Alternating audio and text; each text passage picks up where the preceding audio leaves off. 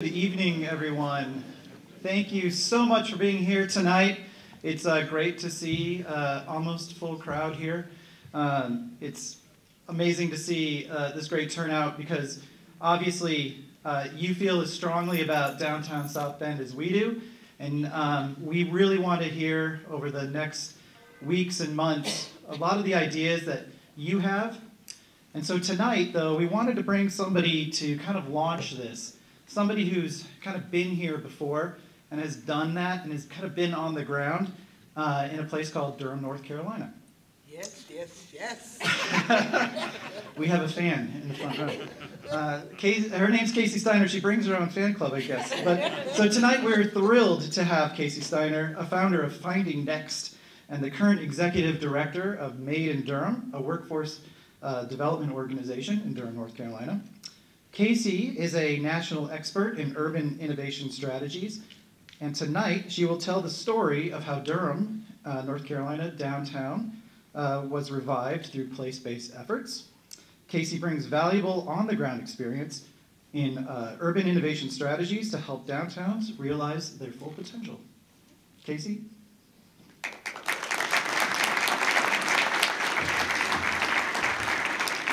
Good evening, everybody. Thank you so much for having me this evening here in South Bend. I will tell you a quick story that South Bend plays a very special part in my life. I married my high school sweetheart back in 1978, and we had 36 incredible years together until he passed away here not a couple of years ago. But our very last trip that he wanted to take with me to commemorate our life together was South Bend, Indiana.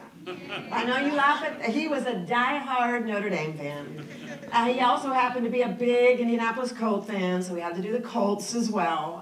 But it was a great, great, great trip. And sorry to say I haven't been back in many years, but it was fun walking around your downtown today and getting a sense of all the great things that are going on here. I want to set a couple of things first before we get started. And that is that you are embarking, South Bend is embarking on a new master plan for its downtown. You heard earlier what all that's going to take and how you should get involved, but please understand, I'm not here to talk to you about zoning. I'm not here to talk to you about how many parking spaces or how all that works. That's their problem. I'm here to help you all as a community understand why it's really important that you get involved in this process, that you ask a lot of questions, and that you engage in what your community can be. Because I'm going to do a little bit in the beginning here. I'm going to do a little bit of information around community work and why community work matters, a little bit of background. But I'm going to do a lot of storytelling. I'm going to tell you the story of Durham, North Carolina, and you're going to be surprised if you don't know Durham, North Carolina, how incredibly similar it is, or it was, quite frankly, back 20, 25 years ago to South Bend, Indiana. And then I'm going to tell you what I refer to as our awesomes and oops, all the things that we did in that process that really worked, and all those things that, maybe we shouldn't have done that and would suggest you don't do that moving forward, or things you could do, quite frankly, that we didn't do that would have made our downtown a lot better. You should also know that these guys hired me at their risk because I tell the truth. So when you ask questions, and we're going to have time for questions, I'm going to be real.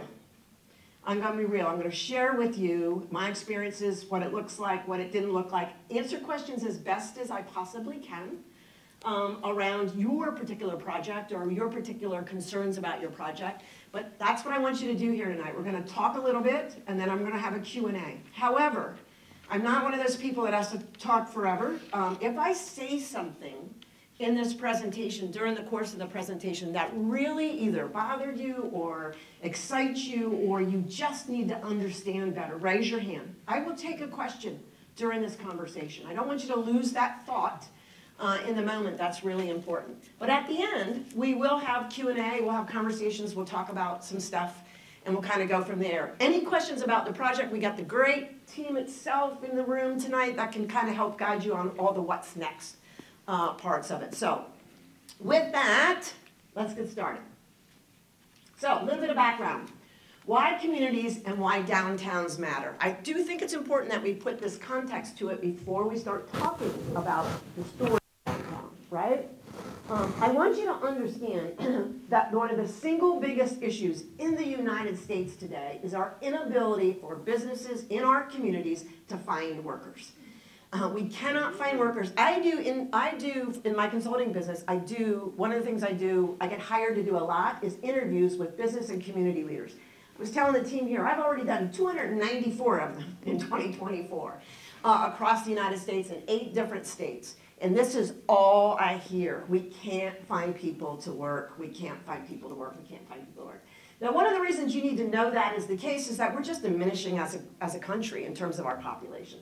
And what's happening is the baby bust. I don't know if you know this, but we've actually been below our replacement rate since 1972. So since 1972, we haven't been actually replacing ourselves across the United States. Second of all, our life expectancy, sorry, everyone in the room here, me included, our life expectancy has actually been decreasing. We are down to 76 now, as you can see, much less than UK, Canada, other countries around the world, along with the fact that most of us that are aging out earlier and quitting the workforce quicker. We're leaving quicker than our parents used to. And we oftentimes fulfilled that gap with immigration. Immigration, we have not come close to our immigration number in the last 7 years. I know that sounds weird, but it is the truth. So all of this combines to show that we have this incredible talent development, talent retention, talent attraction, which drives our economies, allows our companies to be successful, allows us to be successful as employees, is hit an all-time low. And it just keeps getting lower and lower and lower. Number one issue, I hear, number one issue, find me workers, find me workers. You should also know that the whole rules around talent and how you can be, where you can work and how you can work has changed pretty dramatically since COVID. So that complicates all of this as well. So understanding that talent really is important for our community to succeed. Why? I want to talk a little bit about why that matters for your community. Talent right now, because it's a shortage, has choices. You can decide who you want to work for and where you want to live. You can decide the job and you can decide the community. And that's what's happening. And what happens with this, by the way, is communities are now starting to understand that. Economic development organizations, cities like South Bend, oh my gosh, we're in a talent war. We have to figure out how to make sure if our economy is going to continue to grow, that we have the people here that can actually grow it. And so when talent has choices and how they can actually decide where to go, they need more than statistics. They need, okay, I'm looking at a job, I look through your community through this very personal lens. Is this a place I want to live? Is this a place I want to stay? When they are here, when your kids are here, when they're growing up, when the students are here, is this a place I want to stay in, I want to live in? And when they make the decision to take a job, it gives them comfort to know this is also a place I could live in and prosper in and be part of and be included in, right? This is important to them. So they're looking at it through that lens. So the issue here, ladies and gentlemen, is talent and workforce is driving our national economy right now. And the solution is people in place. And more important, it's connecting people in place. People have to come to a place they feel connected to. And they're making that decision over and over and over again right now. So understand that lens before you start thinking about your community and your downtown master plan and what needs to happen. So why is your downtown important? I like to tell everybody, because I do this a lot, your downtown is your city's living room. When people come to your house, they walk in, you come on, you know it, they're half in the kitchen, they're half in the living room, they're checking out the house, deciding who you are, looking at the pictures on the wall, doing the whole thing. People are doing the same thing in your downtown every day. You just don't know it. It's just your living room. And it says a lot about who you are and what you value. Who you are and what you value. Remember that when you start thinking about your master plan, when you start thinking about all the pieces of it, what you want to see of it, what you want to engage in with it, it's who you are and what you value. And that's, by the way, ladies and gentlemen, why you have to get involved. Because all of your what I wants and what I value matter. in this community. Connecting people in place matters. Getting involved in designing your city's living room really matters. It really, really matters. Okay? I probably should have picked a better picture than a lot of people drinking, but in my world, that's kind of normal. So, let's start with, I know as you sit in your seats today, I know as you started to read all of this today, the first thing that goes through your head is, oh God, how is all of this possible? Like making a downtown robust and making around downtown can have all of the values and things that I like and new people would like. How do we do that? That's really hard. It feels intimidating, right? You look at your downtown and it feels intimidating. So one of the things I do is I love to tell the story of Durham, North Carolina, because the story of Durham, North Carolina, we were way far behind where you are right now. You've made a lot of strides in your downtown. There's still a lot of things you want to do, a lot of things that you could be doing. But in Durham, North Carolina, if you don't know, Durham, North Carolina is part of the Raleigh-Durham Chapel Hill region, but most well known for Duke University, right? It's part of the Research Triangle Park. But before I get into that, let me just say to you, you're not the only ones doing this right now. Here's just a few pictures of cities that I've been in throughout this state, in other states, to this size, larger, smaller, and with all incredibly different attributes around it. It doesn't matter whether you're Ashland, Ohio, which has maybe 20,000 people in it. It's one of my favorite downtowns in the whole wide world. I could still go to the penny store, the penny candy store. I love that place. It's really, really cool. What everyone here is focusing on, though, is how do we provide opportunities for people to see us as a community, but also to see each other and connect people. In Durham, we coined the phrase, eventually we coined the phrase. By the way, you'll learn through this process that many times we had no clue what we were doing, right? But we tried a few things and we figured it out along the way, and then we iterated and changed it and added things, we pulled back things as a result of learning this process and what it is that we do. But one of the things I think that we learned really, really early on that I will leave you with today to think about as you move forward today, if I leave you with nothing, your downtown, in addition to all the things it needs to have, stores and businesses and residences, it has to have what we refer to as places that inspire collisions. Inspire collisions. Places where people who would not normally get the opportunity to meet. Not even half the time, not even by design. Unintentional. But in the next thing you know, you're connecting, you're commuting, you're engaging in this space. Oh, in Durham, there's very little space that's not like free space, like lawn space or park space that isn't specifically looked through the lens of what intentional collision can I make happen here. And that's very, very, very much by design. And you can see what I love about all these communities is that they've done that. They figured out all kinds of ways to actually make people, like for instance, when I'm in Ashland, which is this place right here, you see that butterfly, the angel wings on the wall? My grandkids, by the way, I have grandkids all over the United States. I'm Irish Catholic. So I have 3 daughters, one in Ohio, one in Indiana, and one in Florida. So I often bring them together at one of my kids' house, and we go downtown exploring. Yes, I'm that grandma. That makes them do that. And we stand in line to get pictures in front of those. So you can stand in front of it and be the wings are behind you to get pictures. I can't even tell you the people I've met standing in line waiting to take the picture with the angels. And we get talking and we find out who they are. Why are you here? What are you doing? It is really, really important to, again, connection is how people determine whether or not they're going to stay here and be part of it. So everyone around the U.S. is doing this right now. Everyone is doing it. How do we make our community a welcoming community, a community that connects people and shows the community who we are and what we value? Okay, really important moving forward. But let's talk about the story of Durham. Look, does this look similar to any of you? This is downtown Durham. We could be looking at downtown South Bend, couldn't we? We could be looking at downtown Fort Wayne.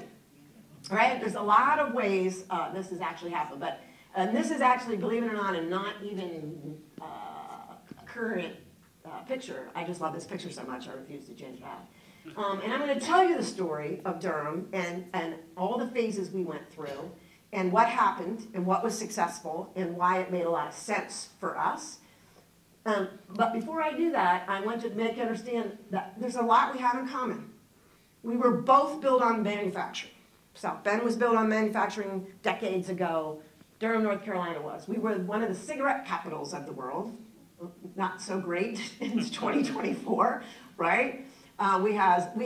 When we started this project a couple of years ago, we had 2.5 million square feet of empty, abandoned trees growing up through the ceiling. I tell everybody, well, we just started in rooftop gardens, just did it from the bottom up, that's all. You know. We had 2 million square feet of that kind of location, or that kind of facilities in Durham when we started this. We were not oh, let's just make Durham pretty. We were a mess. We were really a mess. We struggled through that decline. Best thing that ever happened to us, though, is we were so poor, we couldn't afford to tear down all those buildings. So they stayed. And eventually, we were able to renovate them and replace them as really economic engines for Durham. We rebuilt our economy. It's like you all rebuilt your economy after the manufacturing changed up significantly. And we both have premier universities in our community, which need to play a big role in who we are and what it is we do. Need to play a big role. So that's our commonalities.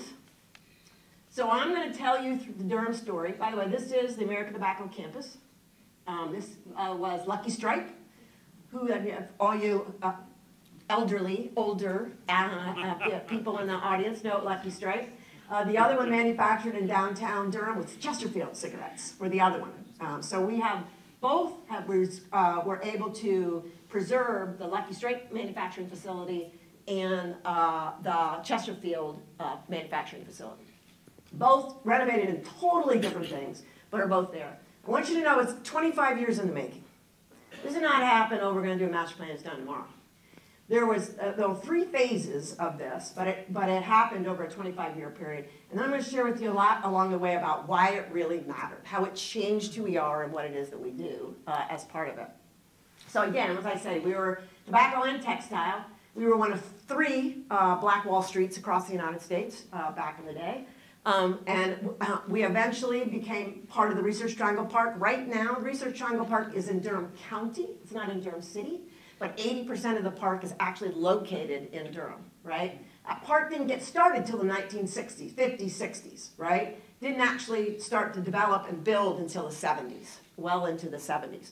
So about that time, we started in 1980s, we started the decline of tobacco and textile.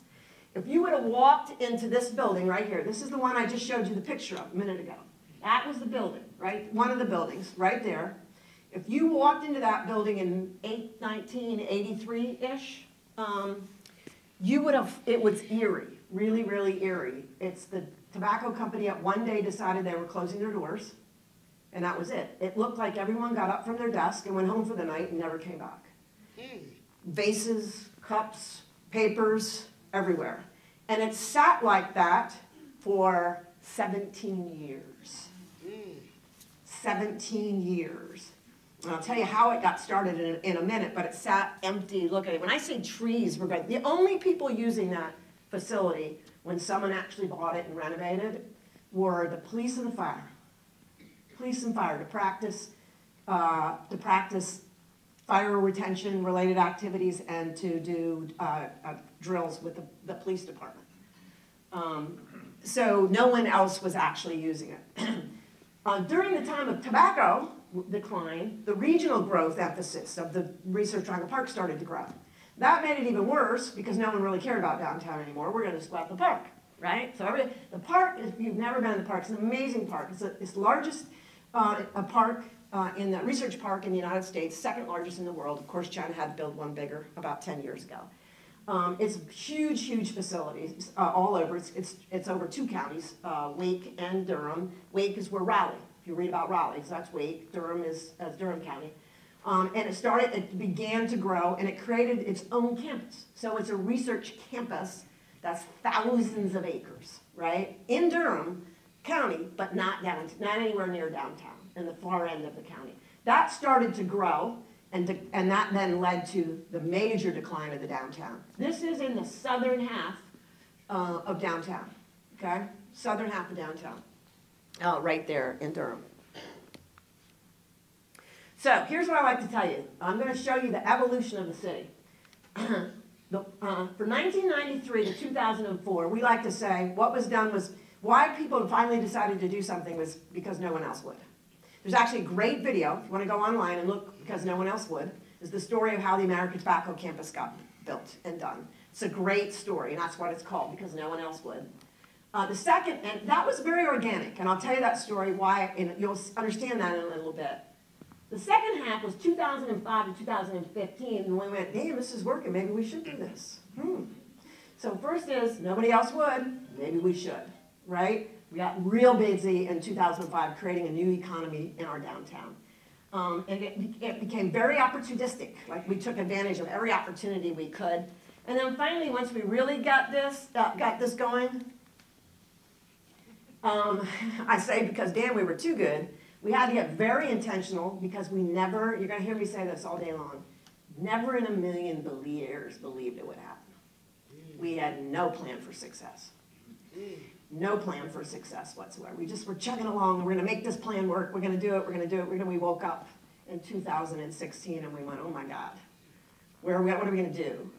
We have all these things. We were so good at this that we had to get really intentional about increasing residential, et cetera, that you'll see when I tell this story. But you can see it happened over that long period of time. I'm going to spend a little more time than normal on this story because this is where it all started, the first two, and then I'll kind of go really fast through the other ones. But again, raise your hand if you have a question, you want me to be a little more explicit. So I had the honor one time of sitting and facilitating a conversation between Jim Goodman and Mayor Bell. Jim Goodman was the man that is currently the man that owns the Durham Bulls team. Okay, he also owns the American Tobacco, also owns the American Underground that you're going to hear about here. His company owns that. And Mayor Bell, at the time, was the county commissioner who eventually became the mayor. And they tell the story from two totally different lenses of what happened and how this project started the Renaissance. The Durham Bulls back then, in the 1990s, was still a single A league. It was exactly what you saw in the movies, right? The Bull Durham movie, filmed in Durham, was about the Durham Bulls. It's exactly what it was like. Jim Goodman owned a Capital Broadcasting Company in Raleigh, but it had, his territory was a larger territory. And when he looked at his territory, the only place that was non-performing was Durham. Non-performing was Durham. Like, what's going on in Durham? I'm not getting any business out of Durham. We got to do something here.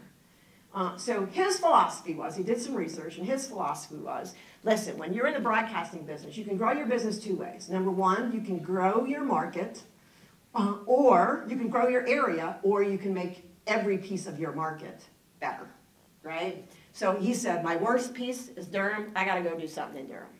So he comes down to Durham, he sees the Durham Bulls Stadium, which, by the way, is still standing today. It is really cool, in downtown. We preserved it because we value that. It's important to us. So it's still standing. It's really cool. But he looked at it, he said, this is kind of crazy. I want to make it bigger, better, do some things. I'm going to create this sports park in between Raleigh and Durham. And I'm going to, that first one is going to be the Durham Bulls, and I'm going to build them a new place. So he goes and he meets with the owner of the Bulls, another little guy, great guy, owned the Bulls, and says, I want to buy it. Will you sell it to me? He said, at first he didn't say that, I take it back. He said, look, I got this new park I'm doing. I want you to be the first one down there. I'll build you a new stadium. You bring the team down. He says, okay. Mayor Bell, who's then Commissioner Bell, hears about this, says, no way, you're taking the Durham Bulls out of Durham. Ain't happening. So they get into this argument, this conversation about what it is that they can do, and they offer to build him a brand new stadium downtown. And leave out a lot of the funny parts of that story and just say that he changed his mind at a meeting and decided he would take the city's offer, and he would go ahead and build that stadium. Now, I want you to, the one part I should say to you is this is important.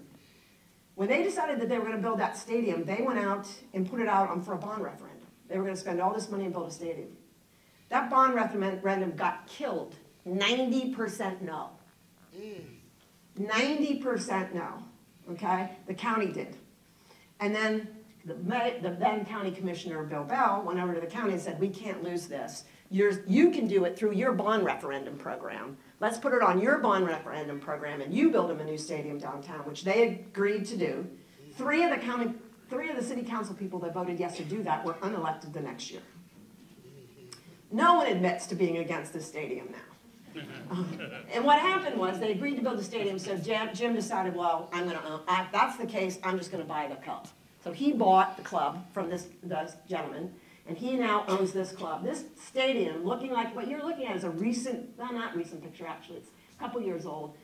That stadium has been up over 25 years. It's breathtakingly beautiful. They just did a $20 million bond referendum to update it, and Jim Goodman, the owner, put $12 million into that stadium. He doesn't even own it. Just to participate in it because we really like it. It was really, really important to the other parts of the city. When Jim built it, he decided none of these buildings were there. None of this existed. He said, well, what the heck? Maybe I could be a real estate developer.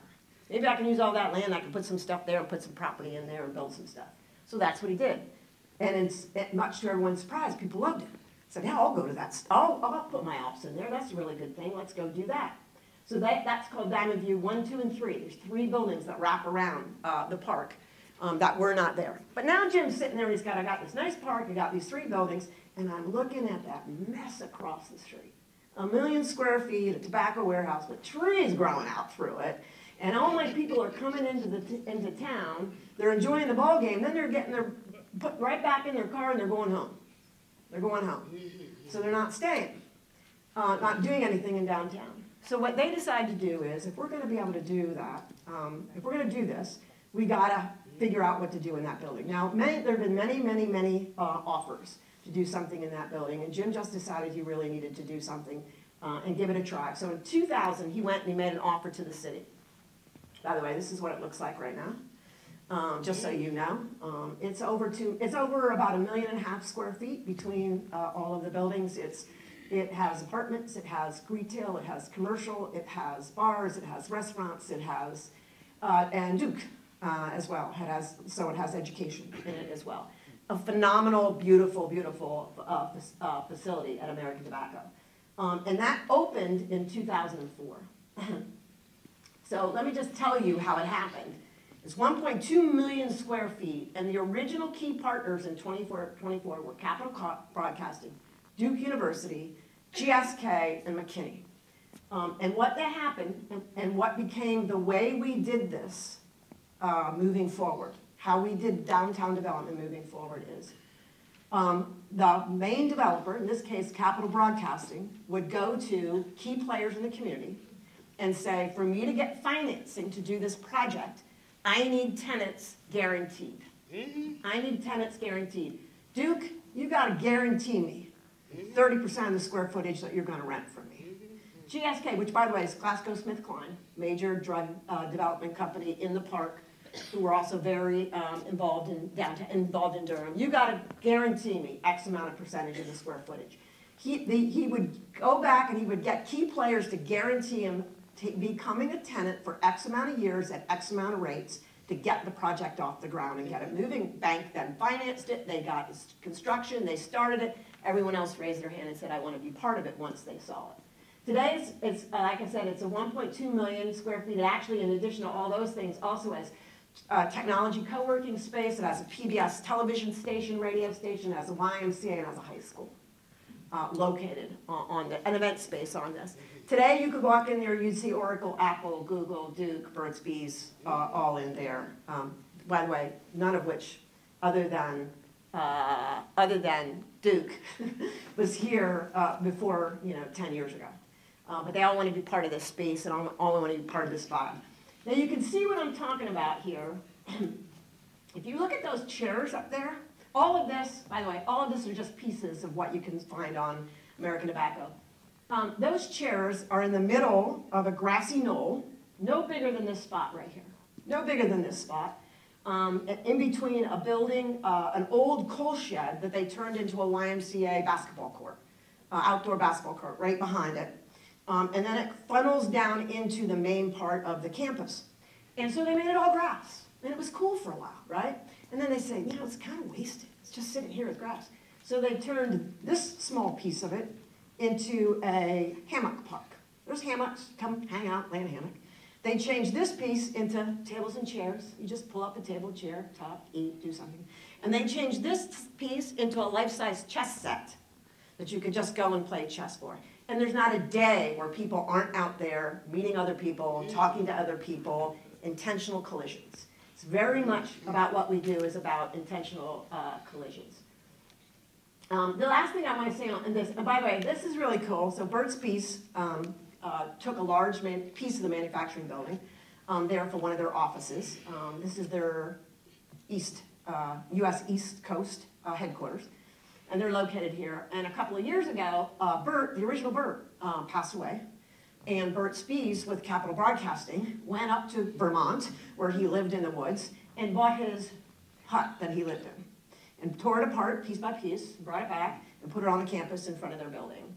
And now that becomes a place where people, you can see the people over here, all come and hang out and want to see it and be part of. Again, anything that we can do to just, and again, our value. We value history. We value where we came from. We value, you know, the environment, whatever it may be, but that's what we do in Durham now. So when we started this process, when we finished this process of the park and of ATC, we knew, we started to say, okay, we're starting to understand what we value. We value innovation, we value revitalization, and we value diversity.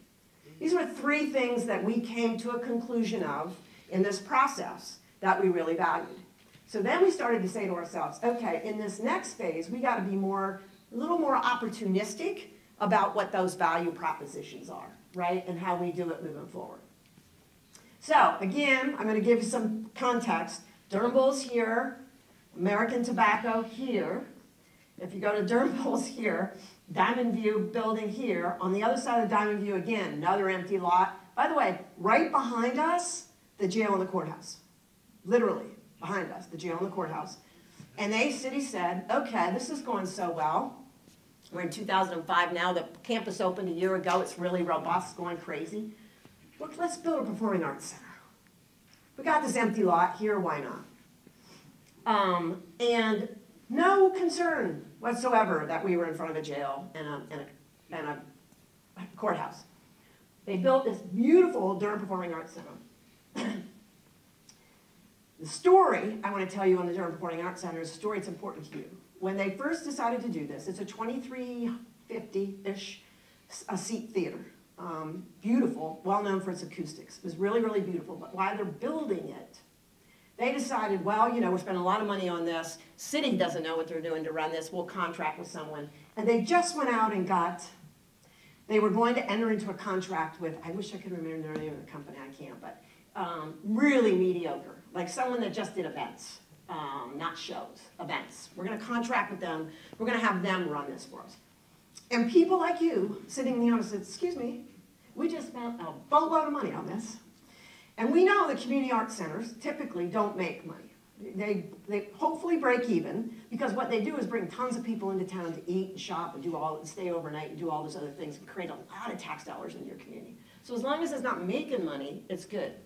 But they said, this is kind of crazy. Why should we go in with that thought? Let's go figure out what it is that we need to do that's actually going to make this not only a phenomenal place, but actually maybe make some money while we're at it, right? What the heck?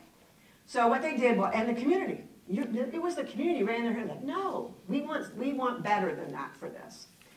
Because they were feeling good about where this was going. They were feeling their opinions were valued. They were feeling like they were engaging. American Tobacco campus is 1,002,000 square feet. And if you ask anyone in Durham, they think it's public space.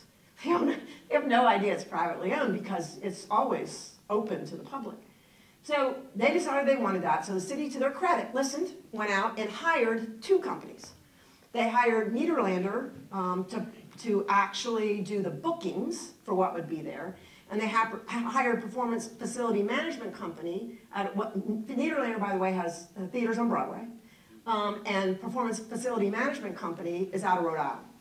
They said, here, we're going to give you a fee that we can afford. We know it's a little less than what it is you want, but here's the deal we're going to give you. Well, after all the income comes in, all the expenses are paid, we'll do profit sharing. We'll split the profits with you 50-50. You get 50% of the net we make, the city will take 50% of the net we make. They said, okay, that's an incentive. We can work our butts off a little bit harder to make some good money. We'll do this. The first year of operation, it put $1 million into the city coffers. The city share was $1 million. The year before COVID, it was $7 million. So this, it is the 5th ranked by Billboard magazine most successful ticket sale venue, performing arts venue in the country, behind only New York and Las Vegas, Radio City, Golden Hard Rock, et cetera, et cetera. It's amazing, and it's got diverse, I can't even begin to tell you the diverse talent that comes in there on a regular basis. We do get Broadway shows all the time, but we get concerts and school shows and just a whole bunch of stuff. It is booked constantly. And that took off. That then, okay, we got a Performing Arts Center. We got this great this downtown that's doing crazy in American Tobacco. All these visitors coming to see it, the ballpark. Maybe we ought to get involved in hotels. We had one in downtown Durham, one in downtown Durham, a Marriott. Over the next couple of years, we built a bunch of them. This is 21C, which is, I always tell everyone, is actually art boutique that happens to also be a hotel. It's full of this crazy art. That is an old motel in the middle of downtown that they turned into a super cool hotel in the middle of downtown. Upstairs, you can see that balcony area. They turned it into a swimming pool and event space with band space there. We love our art and our music in Durham. A lot of bands everywhere.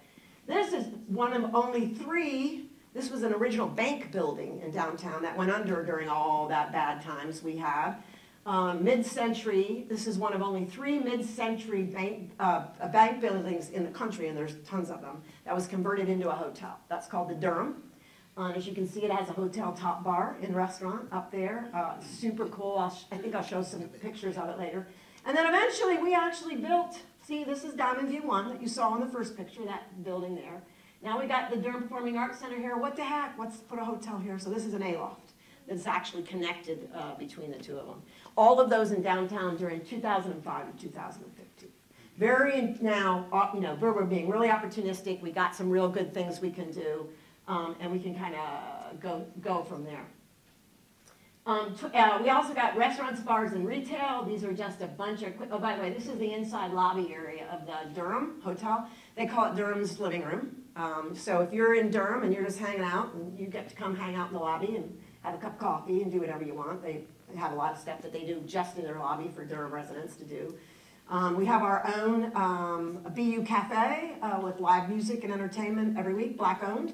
Black-owned Duke grad, started his own business here, runs a great thing there.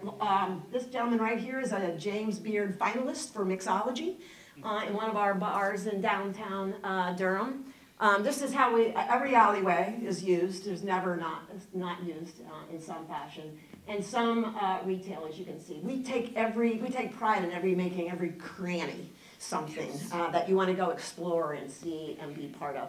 Again, this was going on in 2015. We had to do this now to keep up with everything that was going on, right? We have all of this activity, all these people all of a sudden coming into town. What it is that we can do to keep up with this. And the other thing that I really want to talk about now too is we also started to see that we started to get younger and younger people into the community. Again, this was just. Early on, it was just a feeling. It was just a conversation, seeing people, talking to people, doing those intentional collisions.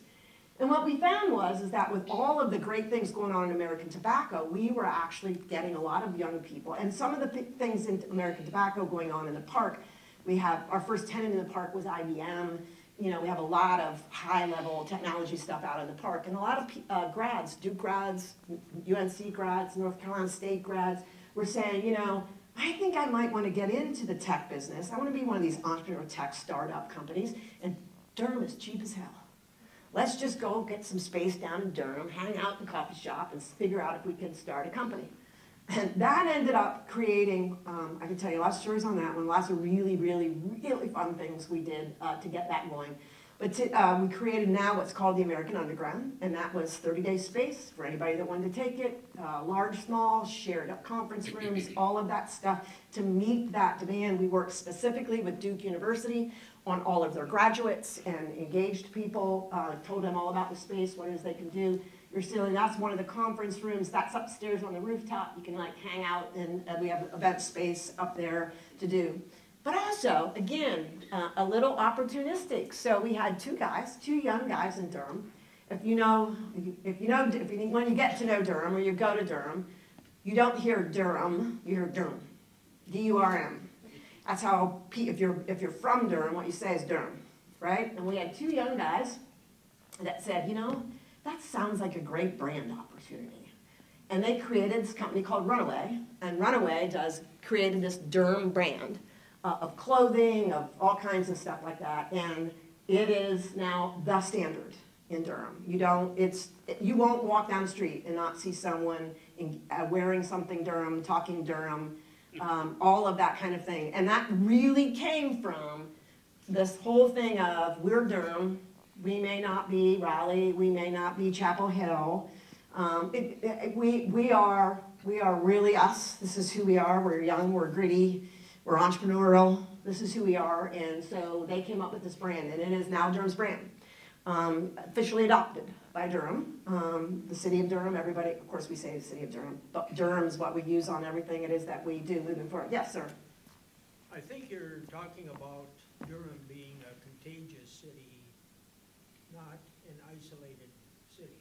I would say to you, yes and no. And go ahead, finish. You want to finish, Tom? Okay. I like living here because we have 5 or 6 contagious cities here. And when something happens in one of them, they get the bug in another city. So a lot of people just zero in on one of the cities. Like South Bend now is 105,000. Mishawaka and Elkhart are identical, about 52,000 each and so forth. But, so a lot of people come to see this area as just a small city, South Bend, a smaller one, Mishawaka, a smaller one, Elkhart. But that's not it at all, because we have contagious cities. Yep. So, the metropolitan statistical area population here is 812,199. I like numbers. I'm impressed. I guess you do. I'm impressed. So, I think we have an advantage being full of contagious cities. Yep. So, how do we compare with Omaha, Nebraska? Our metropolitan statistical area population, ours is 812,199. Theirs is 925,000. But I'd rather live here. Because contagious cities are fun. Contagious cities are really fun. Here's the other thing that contagious cities often do. Not always, but often do. We are a contagious city because we live in the triangle. So we have, and we say this to people all the time, we have Raleigh, we have lots. We consider the Research Triangle 13 counties. But the 3 main counties, if you don't know, Research Triangle was built on not on the counties or the cities, it was built on the universities. It was the triangle between Duke, UNC, and NC State. That was what got it started originally. But Duke is Durham, UNC is Chapel Hill, and NC State is Raleigh. And then there's all kinds of subdivisions. Smaller communities, little communities around those larger cities. And also county. Yep. Well, what I love about it, to the point he's making, I think is an excellent point. What we found is, number one, we worked together, it took us a while, but we worked together incredibly well as a collaborative. Really well together. If you're in the economic development business, you learn that it's not a question of what city you pick. It's a question of what MSA talent pool you pick. The city is just where you find the right dirt or the right building, right? Because people move in and around these. And what we found in it is that each of us, if you ask anybody in the Triangle, each of us have our own culture, have our own thing. Durham is young and gritty and just entrepreneurial. Chapel Hill is very much a college town. Really cool college campus, lots of things going on. Just really cool college town. You go to Raleigh. Raleigh's also this, in addition to NC State, which has its own campus, Centennial Campus, that is built outside of downtown. It's getting so large. But it is actually a state capital. So you have the state capitol there. But you also have, what we like to say all the time, you have a lot of corporate there. So you start in Durham, you grow in Durham, and you may end up in Raleigh. But what we say is you find a place in the Triangle, to the point you're making. It's the contagious stuff that goes on. If the region is that kind of region and that kind of fun and has that kind of brand amongst them, it really makes your brand that much more unique and that much more saleable, we found, in doing this. We have a really, really cooperative relationship there. So that is Durham's brand. We're very much that right now. So what did we learn this second time around? Well, we learned who our brand and our vibe was. You'll hear me use the term vibe a lot. When you ask people what you think about something, what they end up telling you isn't really, well, they're this, this.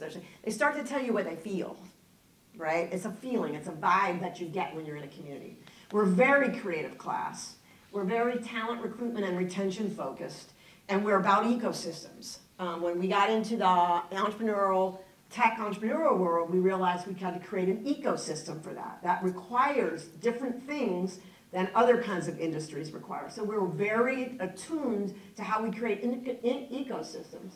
Yes, we knew we wanted to do revitalization, but we understood that sense of place as part of that revitalization was really important. We learned that live, work, learn, and play.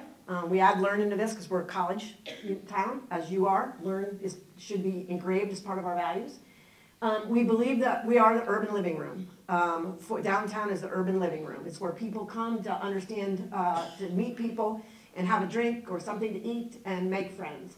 Walkability was really important that we did. So now these are just add-ons to values. Diversity, entrepreneurship, connectivity. We can absolutely say, how are we connecting and including? Intentional collisions. We learned that terminology and we did it. So we just kept adding to our values. So every time we would look at another project or another piece of the plan, we just kept saying, does it do this? Or are we missing something? You know, that just because it's not part of this, it still could be, and we're missing something. But we started to use those as our values. Then 2016, 2024, residential and mass life science technology, we've been discovered. Downtown Durham has Google, Meta, Apple, they're all downtown. This, by the way, was the other Chesterfield building. That is now a life science entrepreneur. So people doing drug discovery as young entrepreneurs are doing it in labs that are created specifically for that work out of Duke and UNC. These are all buildings. That was our first, highlight that, was our first high-rise in Durham. It was commercial on the first floor, office space, WeWorks, all of that on the second, third floor. And then on all up except the top three are apartments. The top threes are condos. We never had a condo in downtown Durham until 2020. 2019. That was our first condo sale in downtown Durham. And so we get a lot of that. When I say residential and mass and life science and technology and mass, it is definitely downtown right now. What that did for us, it added different kind of values. We have to continue to innovate and iterate, but don't lose ourselves in it. Don't lose ourselves in this just because we're excited that Apple and Meta and Google are here. How is that part of our value system? Never thought about affordability. Oh hell, we're so successful now, no, we can't afford ourselves. No, that's what I'm talking about. You never planned the issue of affordability. That's a big problem for us right now.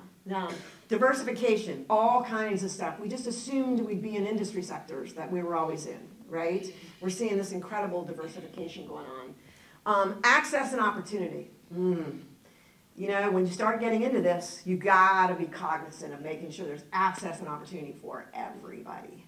Early on, that was easy because we were Durham, we were young, and we were gritty, and we didn't have much. But as we get more, we can't forget to not forget everybody else in Durham and make sure that we have access and opportunity and never lose focus of local. The one thing we've done really, really, really, really well on local, in downtown Durham, I should be able to tell you, I think one of these slides will tell you how many restaurants we have. I can't remember. We have no chains. We have one chain, I take that back.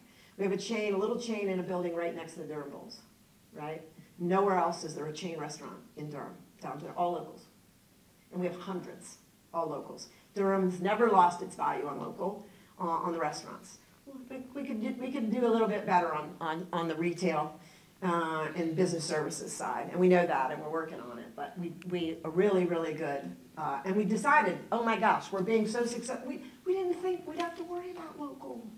It's only us. No one cares about us. We're in Durham. Trees are growing up through our ceiling. We don't have to worry about local. You do have to worry about affordability in local when you do these plans. Make sure the community gets to be part of it, your success, as the success actually grows. So some awesome moves. Let me give you then and now. If you want to look at these numbers, I won't go through them all. It's ridiculous. Ridiculous numbers. When we started, there were 3,800 employees. There's now 17,500. When I say coming, these are all announcements that have been made. Announcements been made that the shovel's about to be in the ground.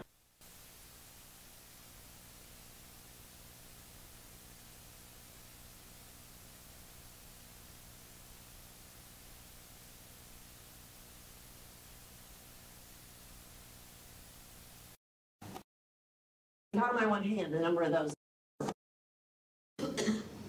Big problem for us moving forward because we didn't plan for success. But you can see what it did for the town. It's a really vibrant, vibrant town. People love coming to it. It's fun. It's got a little bit of everything in it. And we've been incredibly lucky along the way, but also intentional about it. We've had $2.23 billion investment since 2000. I want to point out that 35% of that is public and 65% is private sector. It takes collaboration. Public-private partnership is a big thing. You'll hear from me as I wrap this up. As you see right there, public-private partnership. When we did American Tobacco, I forgot to say, while that was a private sector development with private sector partners, the city and the county came in and said, we're going to take care of parking for you. Because any development that size got to have parking requirements, right? So the city and the county did 3 parking decks on campus that they owned, and that served all the activities that were going on downtown and on campus and downtown to lift that for us. There's always a public-private partnership in Durham, everything it is we do. We got really good at big vision and being bold and not caring. Like, why would you not be bold?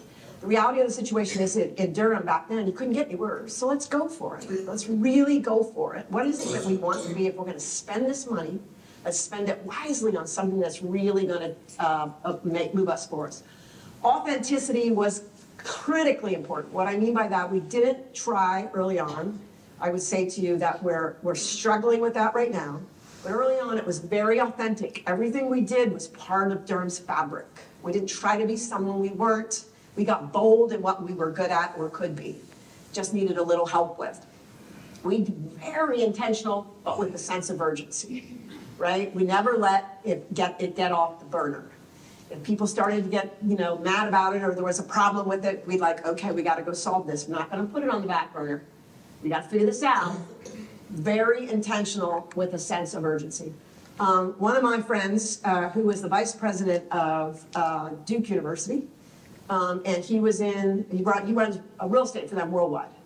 They have campuses in China and places like that. And he was essentially one of the architects of the original Duke engaging in Durham on the real estate play. He would say to people that and they did it for 10, 12 years. They're doing different things now because we don't need their engagement in real estate play anymore. We don't need it. We got private sector people coming in and doing it all. But back then, we really needed them to play that role. Now we need them to do different things, which is what it is they're doing. But he always says it takes money, guts, and leadership. If just one of those is missing, it won't work. Money, guts, and leadership. And I say that to you, there are people that lost elections because they voted for the city that we've become. Back then, people said, no way, I can't do it, I'm not gonna do it, I'm not gonna do it, and they lost their seat. But it takes money, guts, and leadership. What we wish we knew, plan for success. You heard me say it 50 times. We never planned for success, never saw it coming. I've been doing that when I have to go in front of city council every once in a while, which I do every once in a while. I always do that. Okay, remember that part where I said we didn't plan for success? Okay, now we're paying the price. Here's what we need to do, right? So planning for success, I think, is really, we also didn't plan for change in leadership. This is an ongoing activity. You know, getting involved in this and being involved in this and really wanting to be part of it, it's really important because leadership changes. Your leadership at key institutions change, your elected leadership change, they change. And so making sure, this was a 25-year trip for us. For those people, it's not quite that long. It took us a while to get it going. But to make sure that you don't lose leadership and partner roles.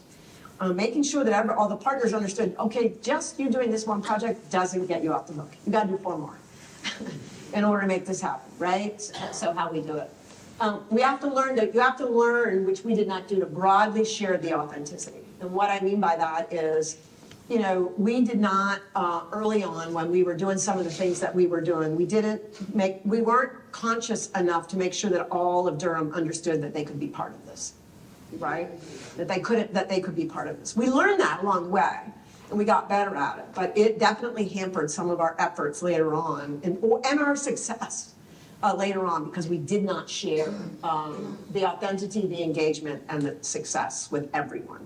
That's a big thing for us now. We make sure that, we say this all the time, early on in this experience, we did not understand how important it was to ensure that all of Durham shared in the economic prosperity that was about to happen. We know that now. That's what makes a good community.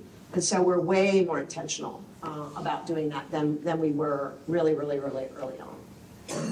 By the way, that's our goal. You haven't figured that out in the center of downtown. I had nothing to do with that.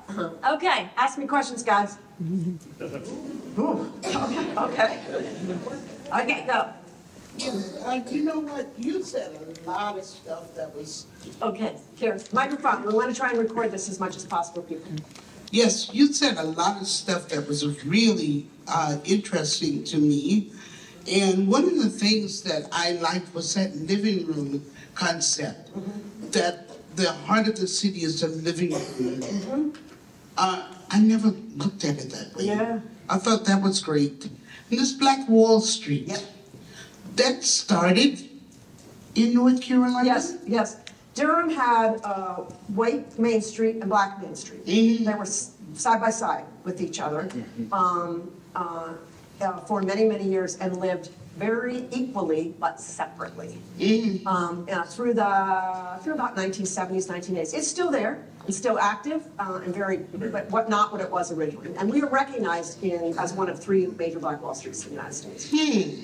Interesting. And then the last one, I like the intentional collision, bringing people together. I'm a networker, and so that was really interesting to me. Thank you. Yes. We have one here. Oh, sorry. Thank you. When you started out, is there any way you can show the first film that you had, the first picture? The first picture. Give me a sec. All the way from, all the way.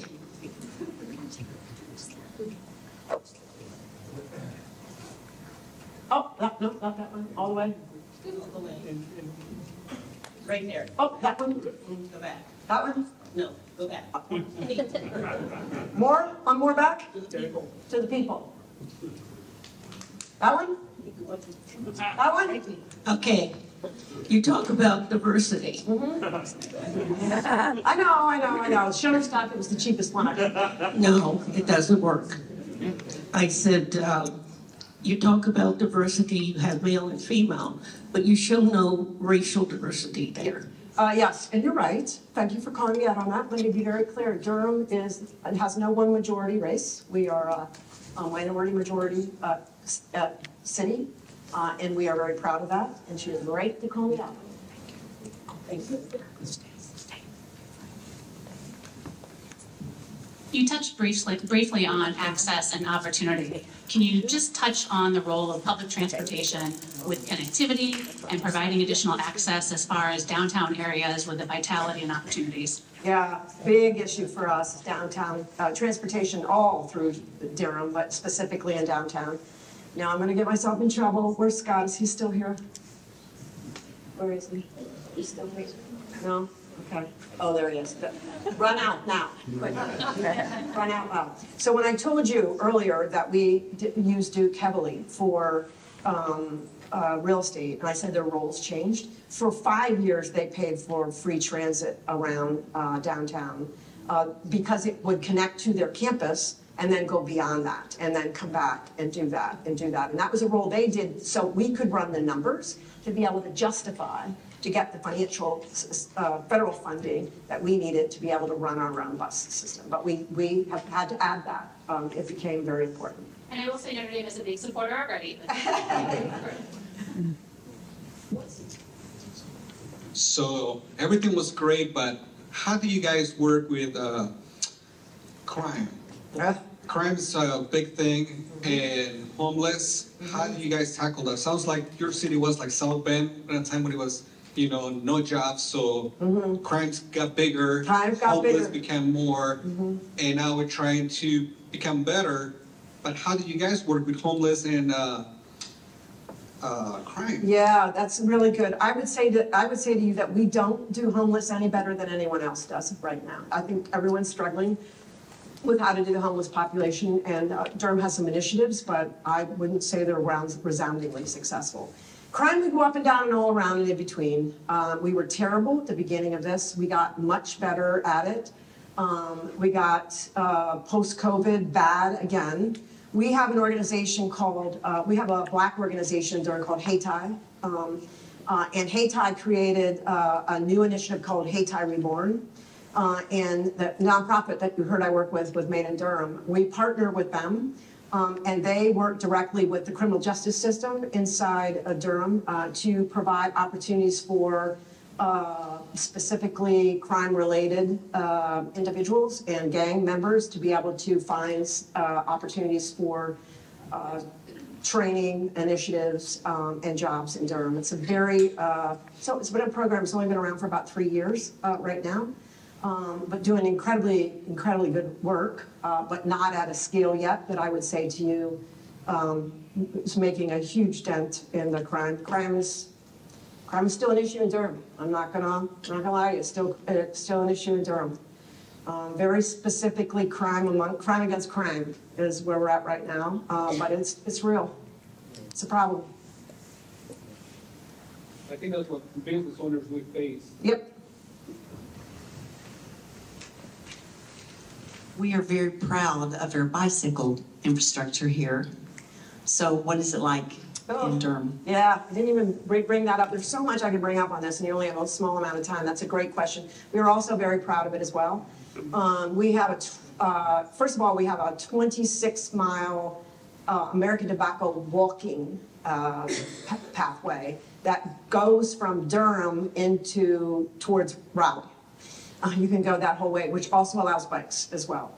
We have a very bike-friendly city council, and most of our main thoroughfares in and around downtown have bike lanes.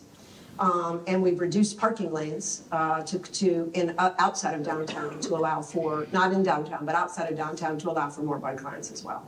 So we have I would say to you, we have a very robust bike plan and implementation in Durham. And it includes downtown, but it's quite frankly, it's all of Durham.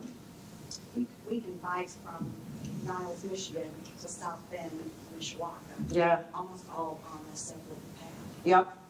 We have some of that, but it's more individual community. That's one that the individual communities do more together than in other issues where we collaborate really well. Bike paths were much heavier. Durham's much heavier into bike paths than Chapel Hill and Raleigh, so we don't have as much. But what we've been able to do is get close there.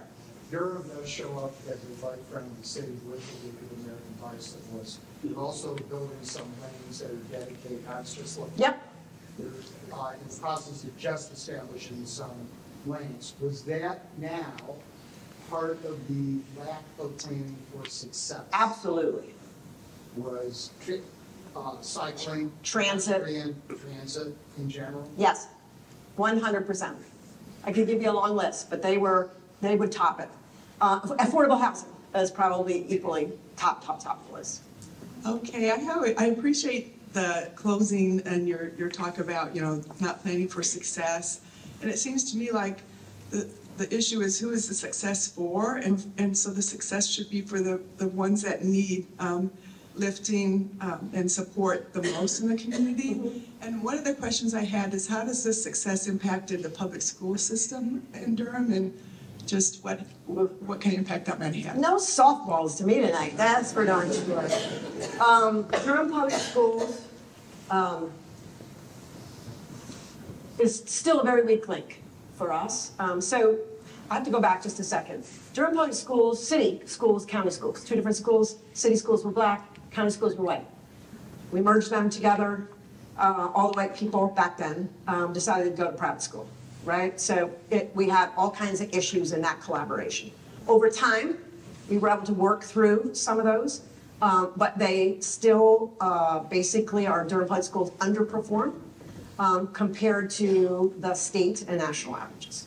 We spend a lot, the nonprofit that I work with, we spend a lot of time in Durham Public Schools working towards some of those issues, but those issues, quite frankly, are way bigger than just the youth in schools. These are huge family issues, to the point you were making earlier, how you lift people up. There are wholesale parts of Durham that can't afford to live in Durham anymore as a result of all of the success. Again, we didn't plan for that.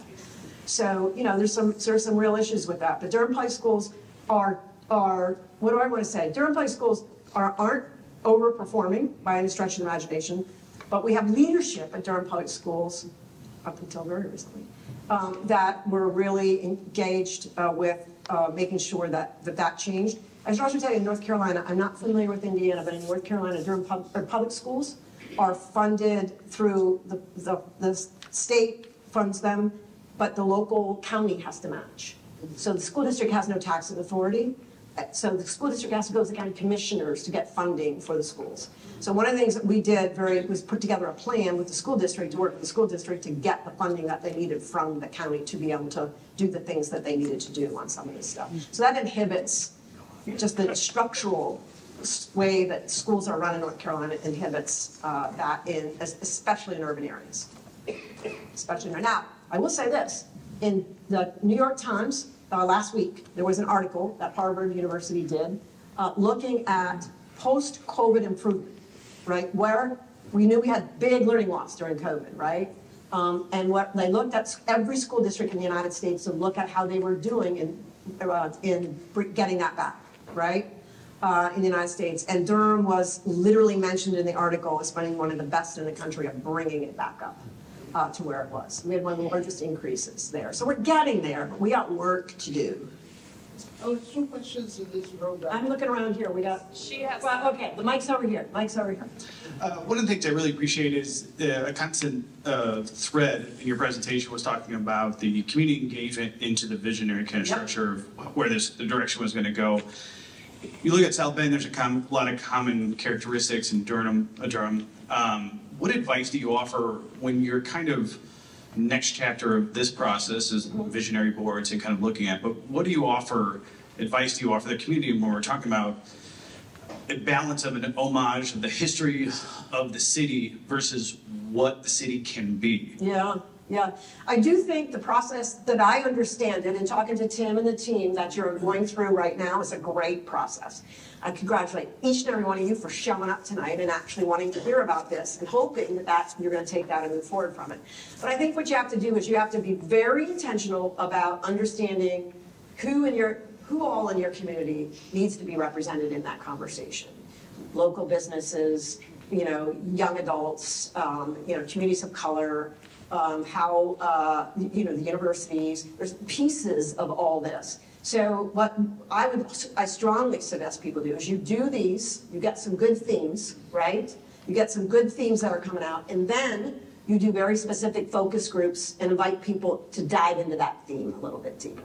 right? Rather than everybody be part of everything, right? So do a bunch of community groups, take a lot of notes, make note of who's really interested in bikes, bike paths, right? So if we're gonna make sure that we're multimodal and bikes are being included, oh, we have 5 people at this community event that really were into that. Let's do them and some other people and take a focus group and go deeper and say, this is something we want to explore more, help us explore. Okay, my name is Gerald McKinnon. I'm an Air Force veteran. I'd like to know what type of support groups do you have? For? Is that AMVETS, VFW? Oh, yeah. Mm-hmm. So you do have? Yes, sir, we do. Okay, all right. We do, absolutely. All right. Veterans important in our community. Yeah. I'm dating a veteran right now. Does that matter? My first veteran. Actually, it's my first, but now I'm just like, I wanted to share with you, like, you haven't figured out, oh, Casey holds nothing back. So this is my first boyfriend since my husband passed away 12 years ago. And I picked a bet. I picked a bet. Congratulations. Thank you for that.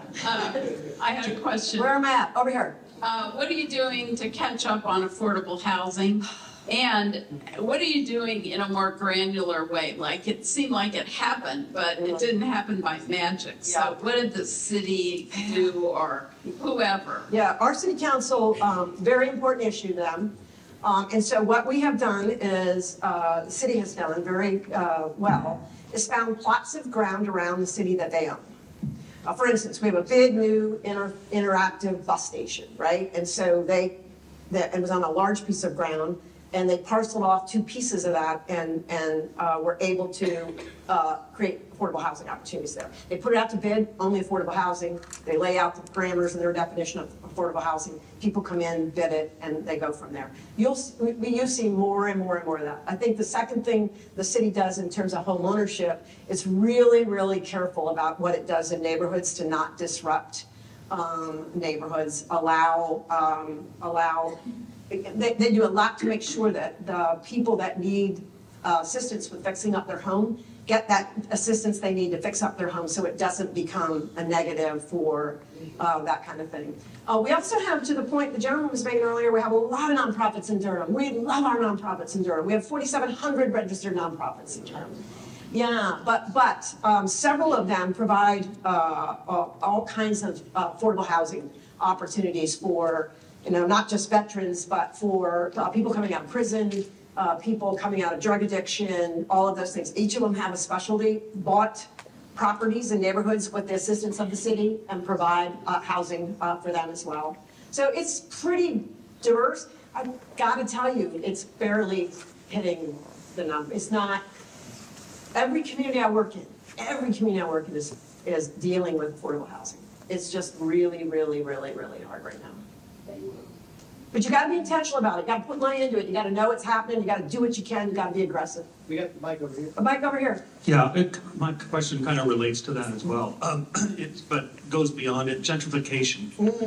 You've got a lot of nice, really pictures of gleaming buildings in downtown, and I think we're experiencing here a real resentment about a downtown where the money is going, and then the neglect in the neighborhoods that surround it. And if you look at the people involved, even in this crowd here, it does not represent really the entire city. When you build new, you're going to price yourselves out. I didn't notice a huge increase in median income. It's only 52,000 today.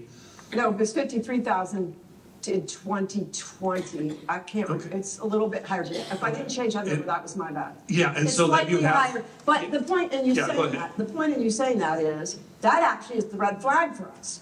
It's this weird thing when you look at downtown and you look at the median was this and now the median's this, you say to yourself, of course it's this. That's the only people that can afford to live downtown, right? If they're making this. So that to us is a red flag to say, okay, what are we doing to make sure that there's more diverse income, people with diverse incomes actually living downtown. Not everybody downtown making $60,000, $80,000. Well, nowadays that's nothing anyway, isn't it? $100,000 a year.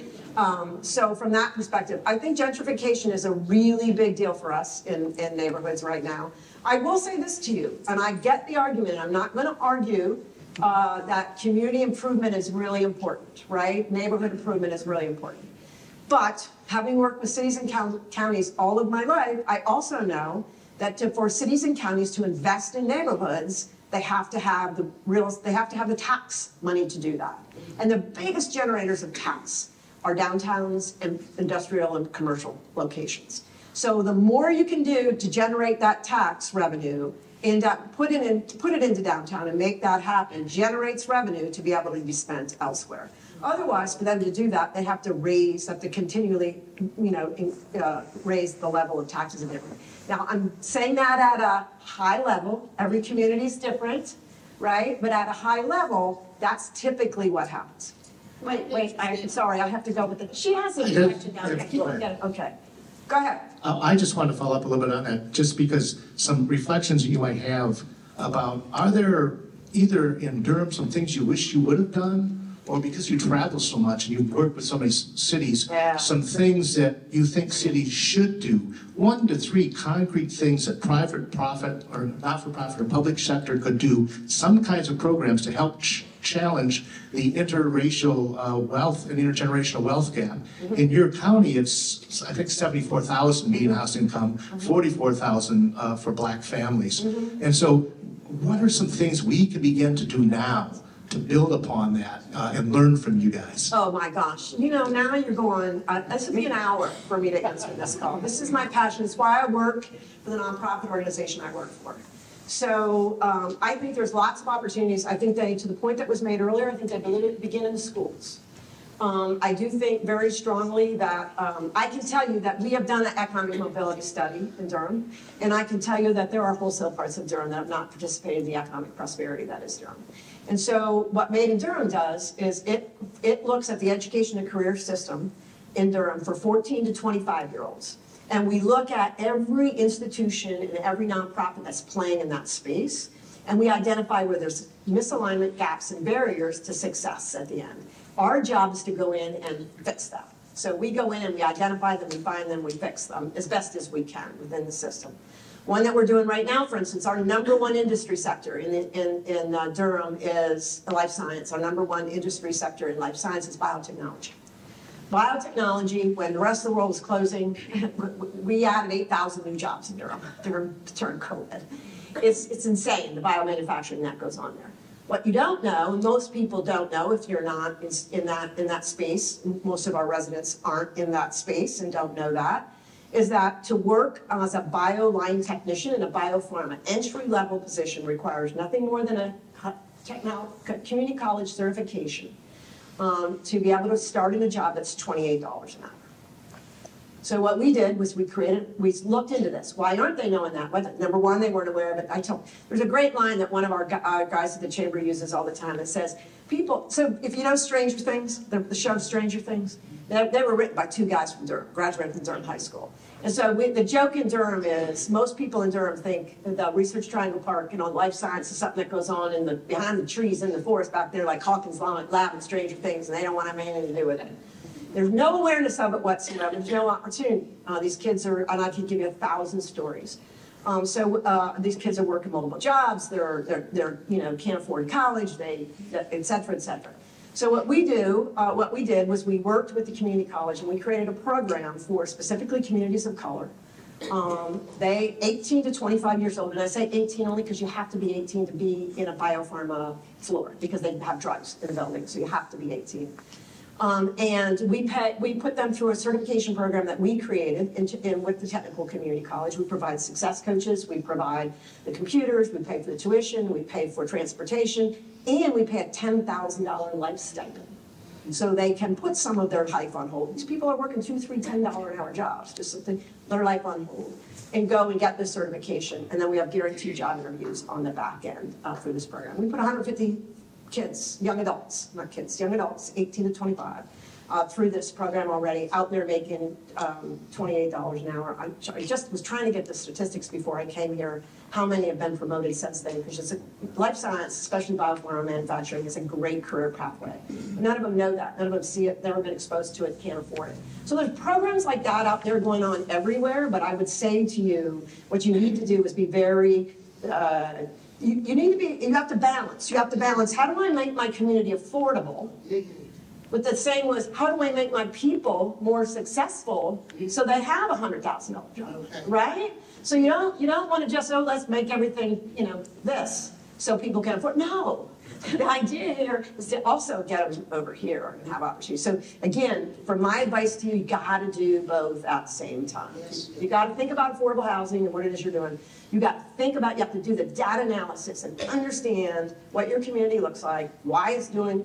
Why it is what it is. I can tell you what our rates were 10 years ago. I can tell you what they are today, and I can tell you what we aspire them to be 10 years from now. Because we've done that research and we put those in the ground, and we want to be able to do that because, not just because of this, but just because Durham's a good community and loves doing that stuff, and it's a lot easier to do. And we have 4,700 nonprofits, one of which will raise their hand to do it. So it's always good. Okay, what I'm concerned about is property taxes. Okay. Once this whole project takes place, well, let's just start with this whole library deal. Okay. My property taxes went up crazy. Okay. So once this project is completed, that's going to affect my property taxes. Now, they have a relief, something that you get 2% only increase for the next several years. Yep. But heck, they hit me so hard this past year. I'm thinking to myself, I'm all about growth. Yep. I'm all about change. All of this is wonderful. But how is it going to affect the people that own homes in this radius of downtown? And how big is this project? Yeah. I mean, I look at your pictures and I'm thinking, okay, that could affect homes that are in a 10 block radius. Yeah, I'd say 10 block radius. Yeah, so how is that going to affect folks that own homes that have paid for years to own their homes? And now I see a lot of commercial, we'll buy your home, and I'm sure that's part of this project. So I'm wondering, how is that going to affect people that own homes and our taxes? Yeah, that's a very legitimate question.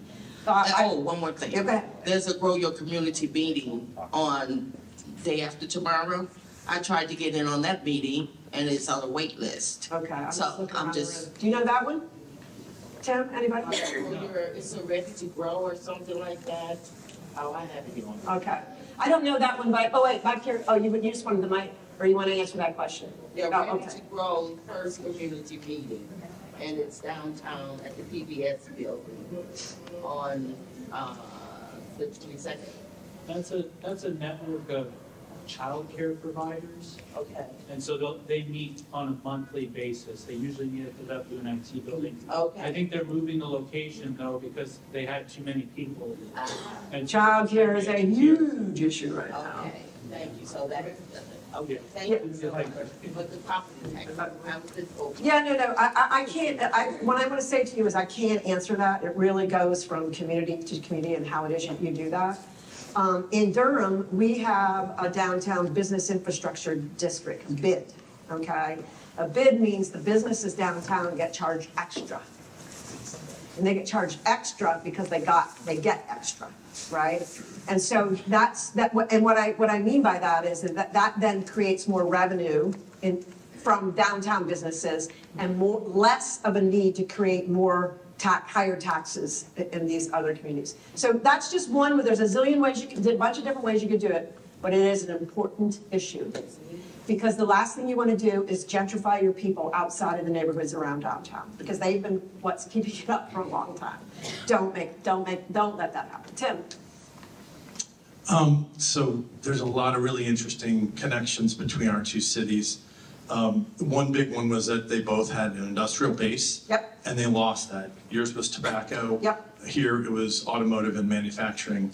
I think one key difference is that your area also had this new emerging area, which was research. So you had a lot of people in what I saw your slide about the creative class. Rigid Florida, that whole thing about a certain type of people that really help an area grow because it's a very attractive, forward-looking type of population to have. We don't have that same thing here.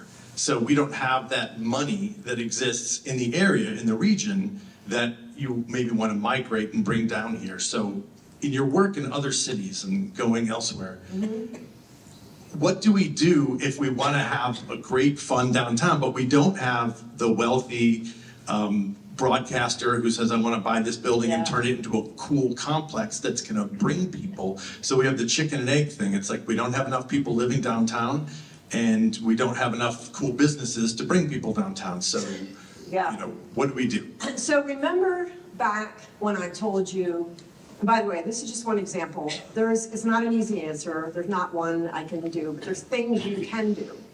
Remember I told you we had gotten the American Tobacco campus off and running. It was just opened. It only been opened in 2004. So 2007-ish, 2004, 2005, 2007-ish, we started seeing, like I said, young entrepreneurs. When I say entrepreneurs, I'm talking about 21, 22-year-old kids that said, I'm going to be the next, you know, Apple, right? And they came to Durham and they found some space that was, you know, $2 a square foot, and they put up a table and a laptop and they went to town with the internet, right?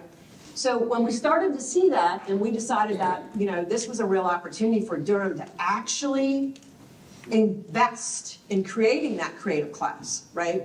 I can't create the mega developer, gentleman, Mr. Goodness, although I wish I could. If I could do a few of hymns, life would be good. But you can look to create what it is you're looking for. In our case, we're looking for a creative class. So what we did was we did a couple of things. First we went to Duke and we asked Duke if they would give us a list of students that had graduated, that were in any kind of tech or finance, because we had fintech, big fintech piece too, that we could reach out to. Or that they would be willing to reach out to. And they said they had difficulty with being able to do that, but they came up with an alternative for us. They said, here's what you need to do. We've done a bunch of research, and here's what you need to do. You need to run, back then, by the way, you could run Facebook ads for like $25. You know, it was nothing. I have no idea what they are now, but back then it was like $25. We ran Facebook ads to for people between Durham and New York City that were graduates in a technology field or had on their Facebook posts something related to technology. And we ran ads about this new initiative we were going to do and calling Startup Stampede, that we would say, come try Durham for free for 60 days.